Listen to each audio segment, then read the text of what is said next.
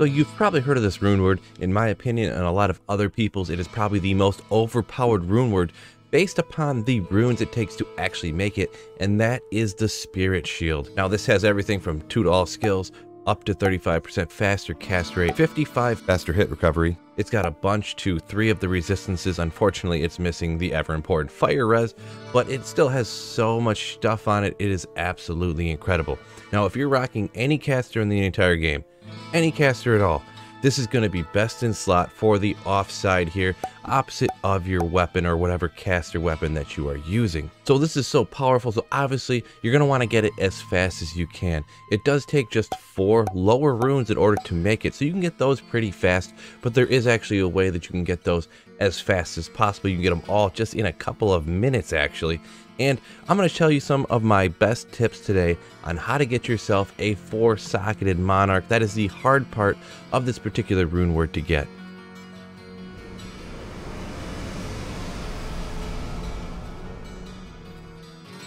So the first part we'll discuss is the actual runes you need to get it. Now all you need is a Tal, a Thul, an Ort, and an Am rune, and they are incredibly easy to find. If you do find any of these on your playthrough, make sure you save them. If you do find a Tal rune, maybe you might be tempted to plug it into some socketed item to be either put on your mercenary to deal a bunch of poison damage, or on something else. You're going to want to save at least one of these, so when you actually get to hell and you get your 4-socketed monarch, you're going to have it there and you don't have to go farm for that particular one. And any of the other ones you find along the way, the Tal rune was just an example, make sure you save those as well. Now when you get to the point where you're actually going to try to farm and find the ones that you haven't acquired yet. Now you're thinking they are all pretty low runes. Maybe you can just run normal Countess and get them all. Well, actually you can't quite get them all from normal Countess. So the earliest that you can really run them is Nightmare Countess. Also, if you are a beginner and you didn't know, the Countess actually has her own rune drop table. So every time you kill her, essentially anyways, she will drop you runes of some sort. A lot of times they're lower runes. So this is a great place in order to get runes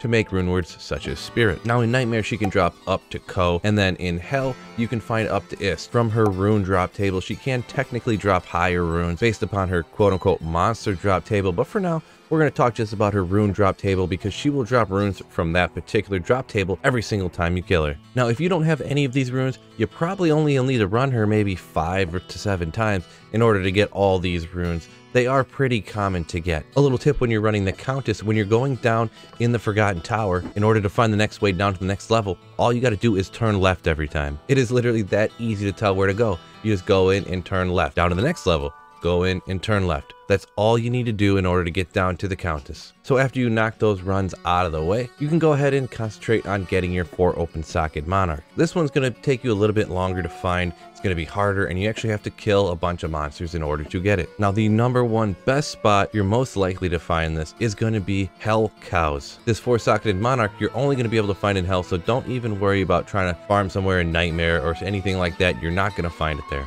Now not only is it hard to actually drop a monarch, it's hard to find a 4 open socket one.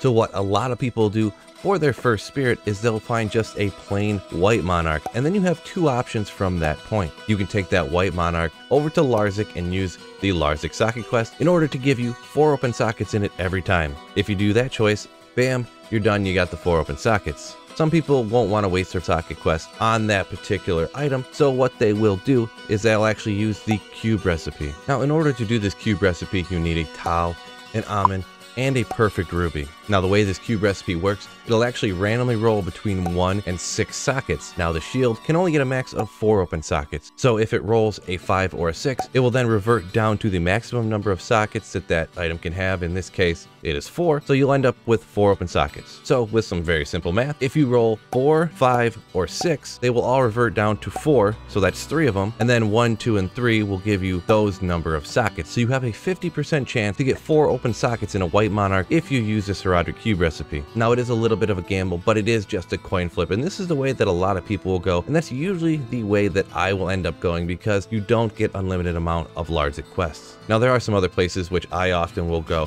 and perhaps find the 4 open socketed monarch or a white monarch there, and the first one I'm going to talk about here is Eldritch and Shank. The good thing about this area is that you can get to it super easy. You don't have to map read or nothing. The monsters here, all of the minions around Eldritch and Shank are pretty weak. They're only immune to cold, which can be a disadvantage disappointment if you are a Blizzard Sorceress or a Frozen Orb Sorceress, but they are pretty weak, like I said, and they are high enough level in order to drop a white or 4 open-socketed Monarch. Another place that I usually go, if you are that Blizzard Sorceress or a Cold Sorceress, is down in the Ancient Tunnels. The Ancient Tunnels are a pretty easy area. It's kind of well known for the Blizzard Sorceress to go there and magic find in general. So it is an 85 area, so you can find every single item in the game down there, and also you do have a chance in order to get the white or 4 open-socketed Monarch. Now this tip does generally go with any single level 85 area in the game, depending on what character you have. Maybe if it's easier for you to run the pits, or if you like running the Chaos Sanctuary, or like I said, literally any of the 85 areas in the entire game. Maybe in the new patch you're going to be running places like the Stony Tombs or Arachnid Flare. Well, happy hunting out there. I hope these tips help you out. Peace out and keep slaying.